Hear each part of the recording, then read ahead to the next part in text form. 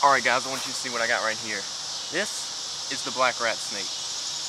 Pantheropus obsoletus, and what I call it now. There's so many names for it. I mean, they keep changing the taxonomy of the species, but this is a really cool species. This is the most common species of snake you will find in the state of North Carolina.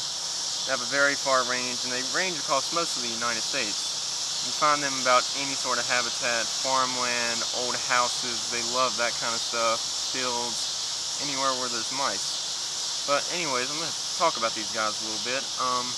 As you can tell, he's black right now, but in the Piedmont Mountains, they can be black like this. As you get more towards the coastal plain and maybe the sand hills area, well, not quite sand hills, but the coastal plain, you can see a darkish green pattern with two prominent black stripes.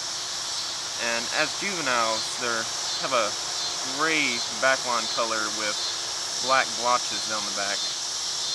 Pretty cool. And their belly is mostly pattern of black and white. As you can see, I've found a couple of all white bellies and all black bellies. Varies a lot. Very veritable snake. Oh, can't talk today. But these guys are really strong constrictors. That's mostly how they kill their prey. Well, that's really the only way they kill it. They mostly eat rats, any sort of rodents, even they can take out birds in the trees sometimes. They absolutely love to prey upon baby birds. Sometimes people will find them commonly in their chicken coops, and that's why they're called chicken snakes, because they love to eat chicken eggs or baby chicks. Really good meal for them, but not so good for them often because the owners usually kill them. There's no need to kill these snakes. They control rodent populations, which can control a lot of other things. I mean, you don't want rodents running around everywhere. And plus, that controls the tick populations and other diseases that are related to rodents and ticks. Really cool snakes. One of my favorites. They can get up to 6 feet. I think the largest documented one was maybe right at 7 foot, somewhere around there.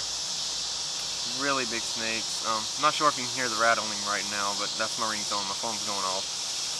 But that's about all for this species. I'm going to end the video, and I'm going to add some other clips in the video of the snake crawling around doing what rat snakes usually do.